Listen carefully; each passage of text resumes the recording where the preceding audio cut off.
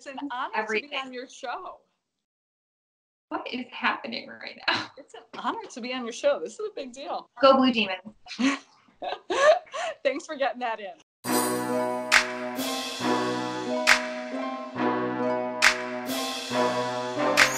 What's up, guys? Amanda Smith here with Sarah Kustok. It is so good to see you again. I'm so happy you were able to make time for me today, so thank you. Anytime, Amanda. I'm so excited to see you. I wish we were in the same place once again, but this will have to do. Yes, this will have to do. Okay, fun side story for everyone real quick. I already had my fangirl moment with Sarah.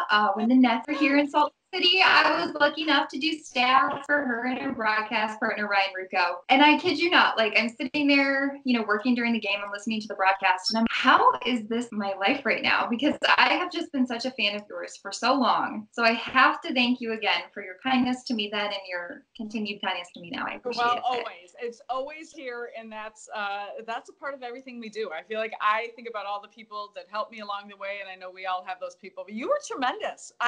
Me and Ryan Rucco should be thanking you for the incredible work you did during that game and on the stats. So that's all of a part of it. We recognize people that put so much effort and preparation into whatever job they're doing, and I still respect that about you. And it's really fun to see. Well, obviously, I admire you like many others do in the work that you do within the NBA as an analyst. For young broadcasters maybe watching this, what advice would you give to someone who's looking to maybe be in that same position someday?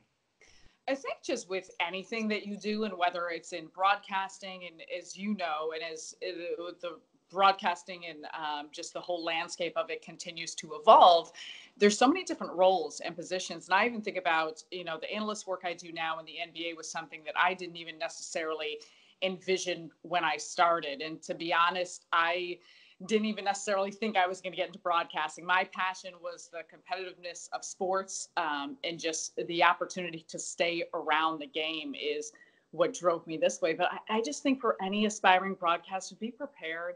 Make sure whatever it is that you're doing, whatever role you want to get to, understand that you may divert paths throughout the course of what you're doing. And I found that in throughout the course of my many different roles and covering many different sports, and as prepared as you could be, as much as you could soak up knowledge, even if you think that the current role you're in isn't what you ideally want to do. At the end, everything helps. And I think just knowing that the more you can grow, the more you can learn, the more that you can learn about the way everything works together.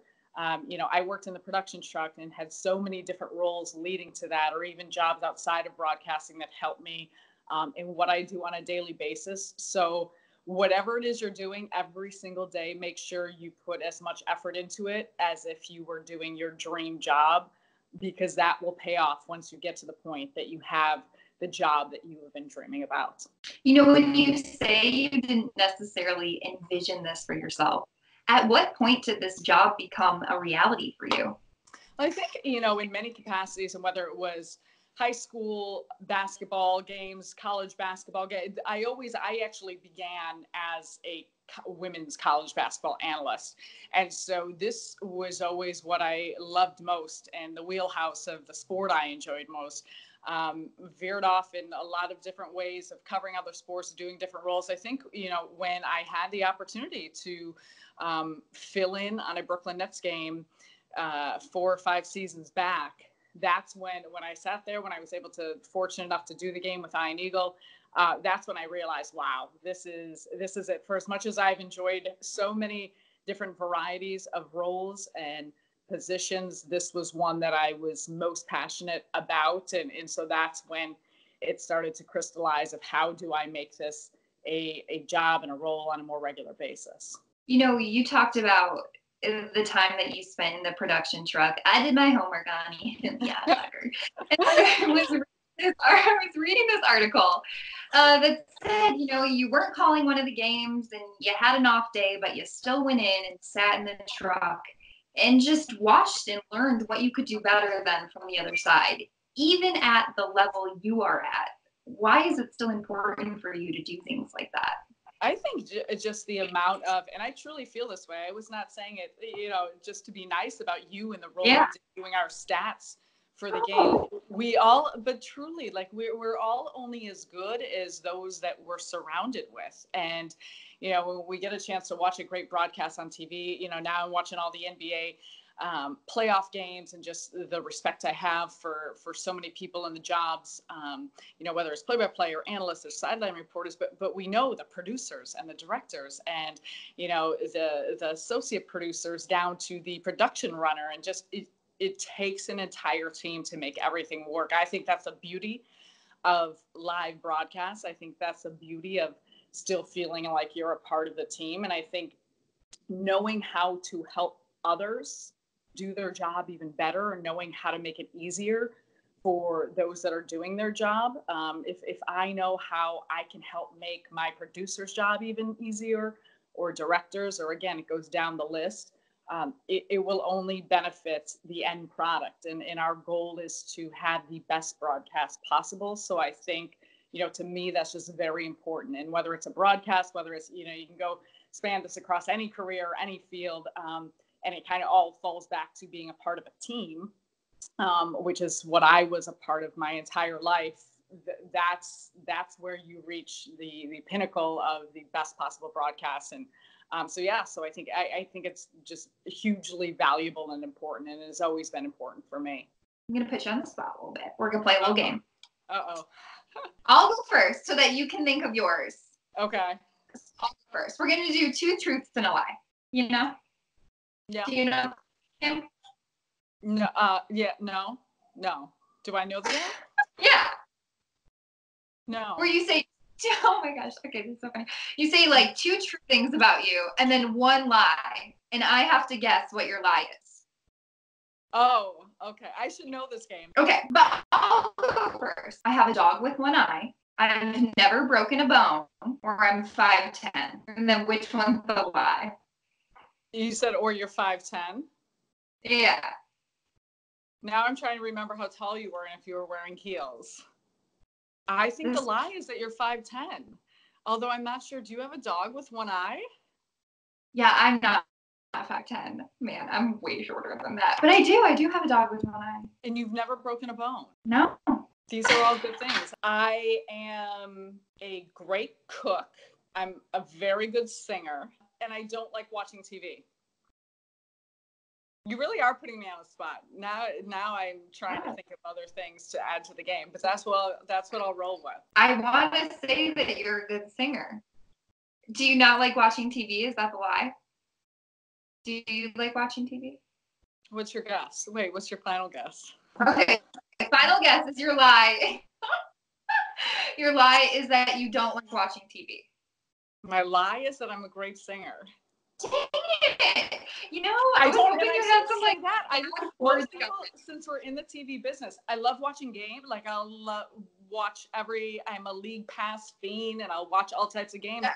I am the worst when it comes to TV show, like all this with Game of Thrones, every other I don't have the special channels on my TV. And so I really fall short of a lot of the social conversations about any reality TV shows. Like I can't get into it, and that I don't watch it. So we had some great fan questions for you. So want to get to as many as we can. Kristen Ledlow, tell about the question to the announcement show. Our girl. Our girl. Can we fangirl for a sec? Our girl. Yes. Says, as a woman in a still rare position, do you carry the weight of blazing a trail for the women behind you? I think that's an excellent question. No surprise to the incredible interview skills that Kristen Ledlow has. I think I had these conversations a lot when I was first hired for this position. We all are so grateful for the people who've come before us that are still going through all of these just changes and more opportunities within the industry. But I look at people like Ann Myers-Drysdale and Doris Burke and the path in which they had set, and just so many others in different roles. I think about Beth Mowins and what Jessica Mendoza did, and just those in other sports. So without a doubt, I think that there have been a multitude that have already laid the foundation and have done such incredible work. That those are the people that I am grateful and thankful to even have the opportunity that I did, and of course my bosses at the Yes Network. But I do think that's a huge part of it. Like that was the one thing that always really rung so true to me, was that there's just a great responsibility. There's a great responsibility because the more that you are competent at your job, the more people will get these opportunities, the more young women, the more females. And I think, it's not, I don't look at it as, that you're carrying a big weight about that, but I think in all areas, and Kristen Ludlow is, doing things in her own way. And so I think we all are just carrying this responsibility that whatever we are doing, to going back to how can we be our very best, so that allows others to have the same opportunities that we're having. And I think there's been incredible growth and a great amount of movement in the direction of where so many different people that are in roles that are not typically looked at, whether it's gender, whether it's race, whether it's ethnicity, the list keeps going on, are getting great opportunities and are doing incredible work. And I love how far we've come. I think there's still a long ways to go, but certainly that's a part of it that you think about. It's not just about the work you're doing, but about who you're doing it for. I had done one of these episodes with Brooke Weisbrod of ESPN, and she had written an article that said, when two young girls are watching a game maybe, and they see someone in an analyst position, in a sideline position, calling the game, well, now that job is a reality for them, and they think, I can do that.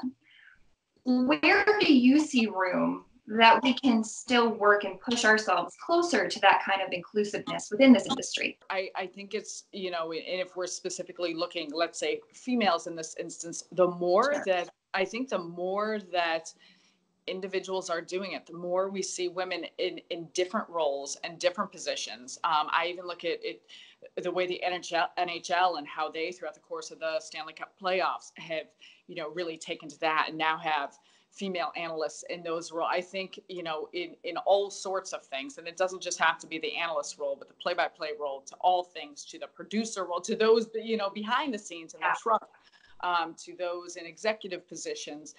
And again, I think it's just steps and small steps and getting to a point. Like, that's the beauty of it now when I see, and it's not just about the young girls of the next generation. To me, it's the young boy. It's to everyone. I mean, the responsibility also lies on the fact that, is it about allowing young girls to see that? But I like the fact that young boys now, when I talk to them or see them, it's not a question to them of, wait a second, why are you calling games that men are playing? It's become so much more of the norm rather than a novelty. And I think it's just about more people stepping in those roles, those doing the hiring, being more open-minded to, and it's also the best possible people for the job. I think we still, that goes back to the responsibility of making sure that, it's not just about singling out who we're hiring, or, whether it's a woman going for a role, but who is the best possible candidate for the job. And I think just, again, we're moving in the right direction. I think just the more people too that are interested in those positions and want to be in those positions and work to be in those positions certainly help.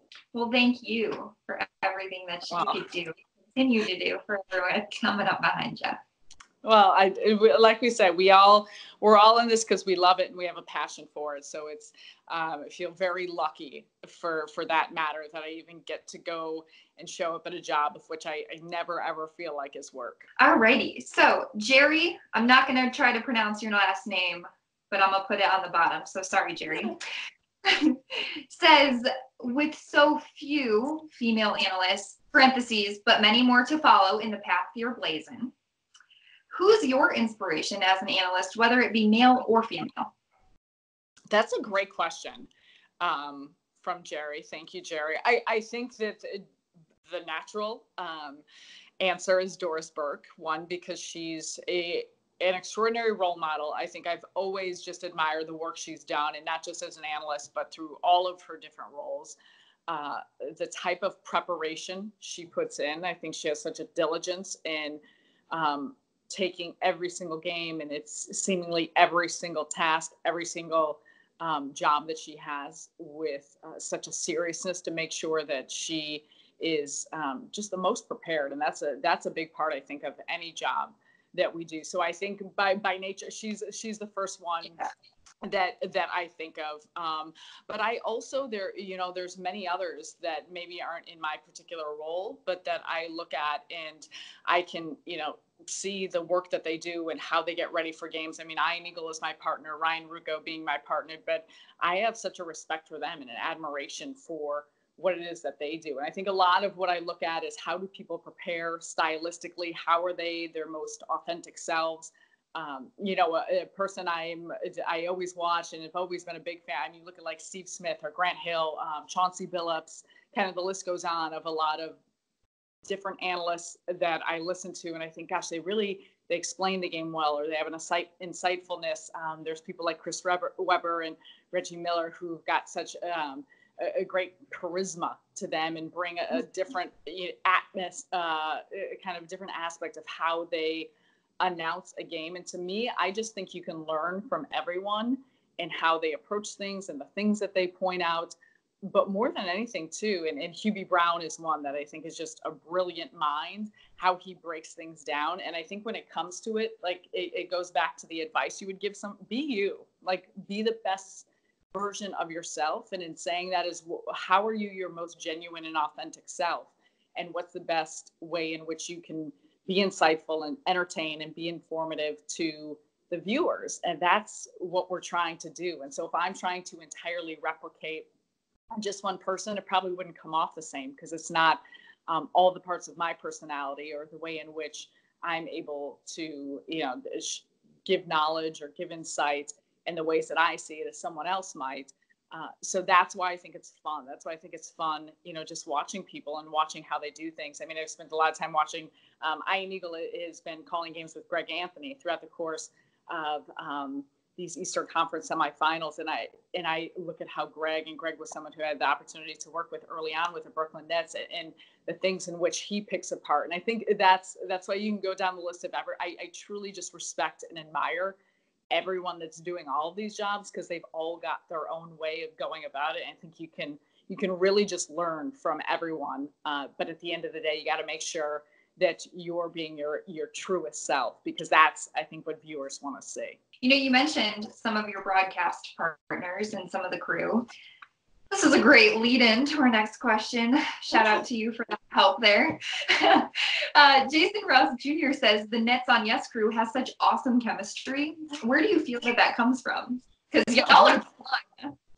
We just love each other. Like, we just truly love each other. And I credit to our bosses, shout out to John Filippelli and John Littner and Frank DeGray, because I think they recognize, I think a part of, understanding who they want to bring on as a part of the team is also how everyone fits together, because of all these things of the talent of people or the skill sets of people, just how do they fit together? Like, how do their personalities fit together? How do they approach things in that way? And Richard Jefferson was with us this year for a number of games, and just his personality was a great mesh with myself or with Ian or with it's that I think is fun. And I think the chemistry is real. The friendships are real. We truly feel like a family. They're all my dearest friends. And we talk, when it's leading up to broadcasts or throughout the course of the season, but even all summer on different things.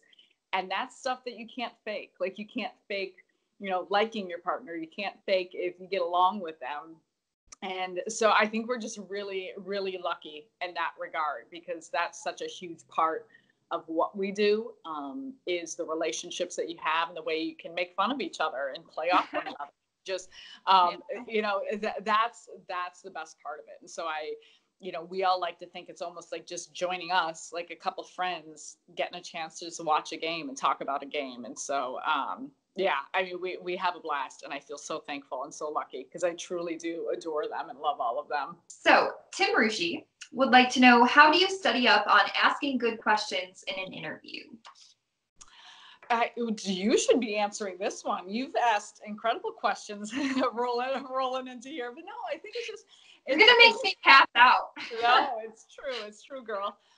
It's knowing your subject. I mean, I think anytime you can understand the entire background, or even, for example, with if it's an NBA player or an NFL player or whatever, just knowing where they've been, the trajectory of their career prior to that, just, and of course it depends on how deep an interview is, or what the goals are for the interview. But I think just making sure that you're not, just skimming through. And I've noticed that in, so many instances, it's not just about the simple questions. It's not just about, getting to the meat of, if you were covering a certain series, what happened in the previous game, or what's happening between them. Like, do you know the background of how they've performed against I'm thinking about a series right now, the Celtics and the Bucks, and just kind of what's happening, but what happened last year, and what happened throughout the course of different players' careers. And that always makes a difference. Like, it's just as much knowledge and as you could soak up, and as much background about what it is, even if it doesn't necessarily seem pertinent to an interview.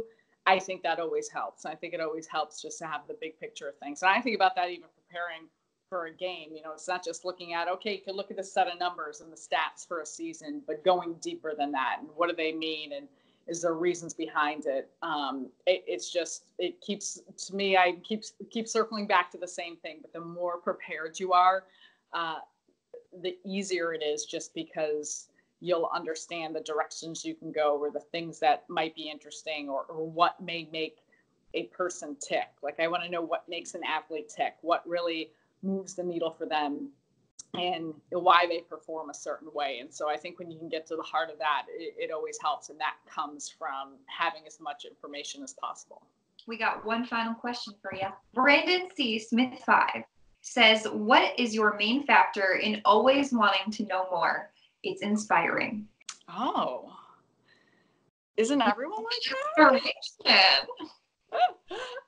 No, I think I just think that that's how we grow. To me, I think about anything that I've ever wanted to do, and whether it's playing sports, or the jobs, or the careers you think about, it's all about being challenged. I feel my the most like me when I'm a little bit out of my comfort zone, and when I'm challenged. And I think the more that we're learning about things and learning about information, whether it's job related, life related, people related, in relationships and growing, like, the more you get to know and the more inquisitive you are, it helps to push you further in challenging your growth. And so I think that's it. Like, I think, in terms of work, and in terms of job, I think it helps. And again, it's about finding those nuggets. It's about finding really good stuff that, people may not know and they may be interested in it. And that's how it relates to a broadcast. And I think, going back to our Nets on Yes team, like, all of us kind of understand the ways in which each other prepares, and the research we do, and the areas we look at. And so that's why it helps, because there's always something that we may bring up that would be like, oh, it's really interesting, and I didn't know that. And then you could play off that. And I think that's a great part, whether it's this job or another job. How can you continue to challenge yourself? Normally, the biggest way you can do that is just to keep looking for knowledge and keep looking for things to help you learn. Well, fangirl for life right here. Thank you so much. Anytime. You're amazing, seriously. And like I said, thank you for everything you do. Thank you for helping me set up Skype. Just for everyone. Now that I'm going to be Skyping everyone. That's what I'm saying. One day they're going to sponsor me.